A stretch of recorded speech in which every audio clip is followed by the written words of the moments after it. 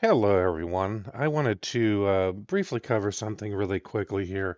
Um, a lot of people are trying to start out learning some PLC programming. That's something that I've done for years, part of my career. But it's fairly expensive to get into if you're just by yourself. And one of the ways to do that is to get a simple PLC and some hopefully free software. Of course, Rockwell PLCs are a big part of the industry. A lot of people are using those. And of course, the Studio 5000 software can be fairly expensive. There is a you can't if you do have a cheap Micrologix PLC, and I'll admit this software is different. It's this PLC is not the same as a Control Logix or Compact Logix type.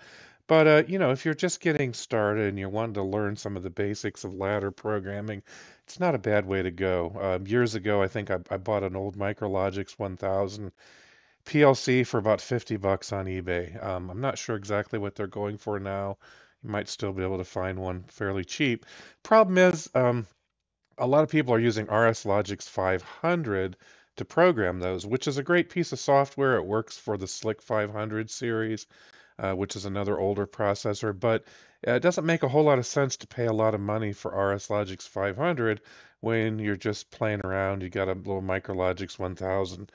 And so there is a software called RSLogix Micro Starter Lite, which is actually free. The issue is it's very difficult to try to find it. I tried to just do some searches on Rockwell Automation's website, and frankly, over the years, I've never found Rockwell's website to be all that intuitive. Things keep moving around, looking for support pages. Never quite understood a lot of that, but anyhow, I did find this help article here, which I did have to log into. You do need to have like a My Rockwell Automation account set up, which probably for the very basic part of it, it should be easy to do.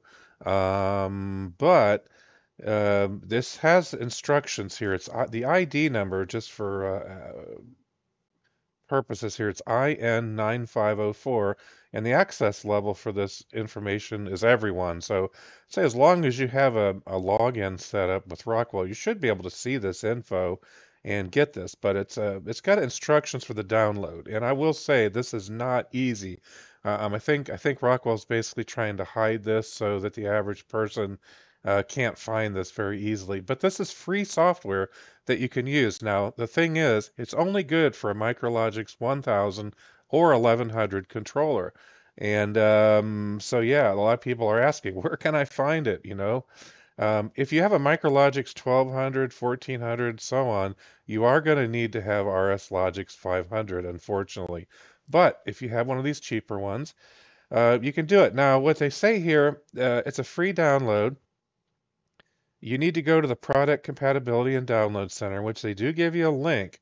But it gets to be a little tricky here because we'll do this together, and hopefully I can get through it. But you need to go there and at the top of the screen search for Micrologix 1100, and then you have to select firmware 10, which seems very not intuitive at all. You think you would search for the newest firmware, or why am I even looking for firmware at all? I want programming software. I'm not looking for a firmware download. I know that makes no sense. But then from the selection, you choose Files option, the request and unlock for the retired product. And then you have to request that. I guess they consider it retired. It's not being developed anymore. And the highest available version of it is 8.3, which, if you got an old, if there's a need for any higher revision, then you got to go towards RSLogix Micro, which I guess there's a version 11 apparently of that. There is a micro software, and I'm not sure exactly what that cost. You would need to check with a Rockwell distributor. But I kind of wish they had stuck and kept the light version. But frankly, the 1000 and 1100 are fairly old processors. But once we get in here and we select that firmware version, we got to come down and click this Micro Starter Lite, and then apparently without RS links. And I believe there is a free version of that too that we can get. And then you can additionally select the RSLogix Emulate 500, which actually is really nice because that should allow you to do some emulation actually without the need to have the Micrologix 1000 or 1100. So it kind of gives you an environment to maybe do some testing of code. So pretty cool to be able to do that. At least it gets you in the world of Rockwell. Maybe not these nice Studio 5000 and the higher level processors, but at least kind of get you in. So we're going to go ahead and work through this. I'm going to get this software up. We'll try to go through and see if we can download it together. All right, so here we are. I'm going to type in Micrologix 1100 for the search, and we click that, the 1763LXXX. And then they're saying we need to go down here and select firmware version 10. All right, I did that. So now what? Let's go back to the instructions again and look at it together. Top of the screen, we did that. We selected our firmware. From selection, choose select files option.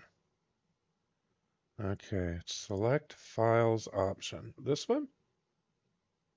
Select files option. Okay, we're going to keep struggling here. Like I said, their instructions are pretty weak. All right, we're going to select the version again. And it says the select files option, which frankly, I don't see that.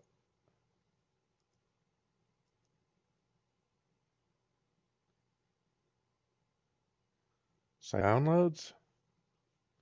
There's a select files option here. And then you got to request an unlock. And I just said, my system is old. All right, now what does that do? To me, that seems like that would be firmware. Okay, there we go. That was not really clear at all. This is part of what I say. Their website is wonky. All right, so I want to select the emulate because I would like to get that. Um, what else can I get out of here? Starter Lite without RS links. I want the English. I'm not sure what ZHE is, but I'm pretty sure the EN, I think that's referring to the English language version.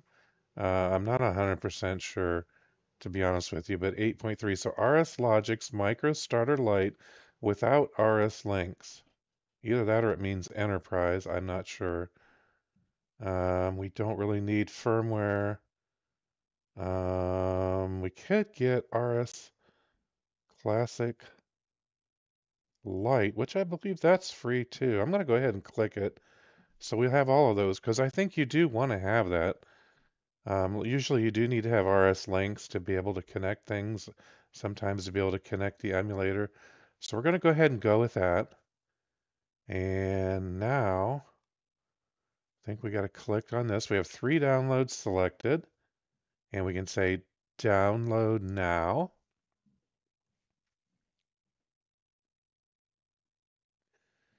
Now, this is a thing. They have their own little downloader thing that it puts it in some weird place. I'm going to go ahead and accept it. It's going to download this little executable thing, which I usually ignore. I just prefer to go right to a direct download and just directly download these things myself, which they'll go into my downloads folder. You can see there's the emulate. Here goes the micro Lite.